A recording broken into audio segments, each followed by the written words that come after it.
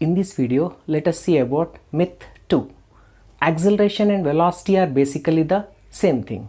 People often think that velocity of an object is large, then the acceleration must also be large. And if the velocity of an object is small, it means that acceleration must be small. But that just and so. The value of velocity at a given moment does not determine the acceleration, because velocity is time rate of change of displacement. Large displacement in a small amount of time means large velocity, whereas acceleration is time rate of change of velocity. Large the change in velocity in a small amount of time makes greater acceleration.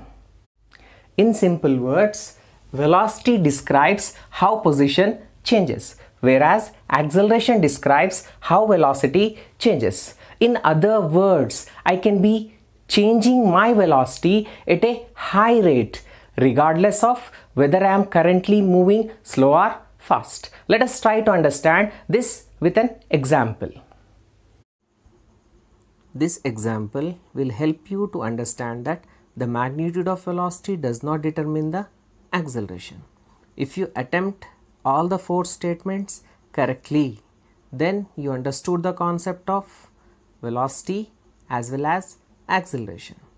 Now let us see what are the options for these 4 statements. High speed, low acceleration; high speed, high acceleration; low speed, low acceleration; low speed, high acceleration. Let us see the statements. A car flooring it out of a red light. A car that is driving at a slow and nearly steady velocity through a school zone. A car that is moving fast and tries to pass another car on the freeway by flooring it. A car driving with a high and nearly steady velocity on the freeway. I want your answers in comments. When the driver is flooring it, the acceleration will be high since the velocity will be changing rapidly.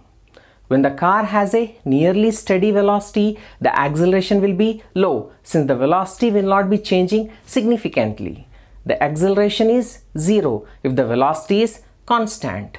When the car is moving fast on the freeway, the speed will be high since the car is moving fast. We will discuss myth 3 in my next video. If you like my video, please subscribe it.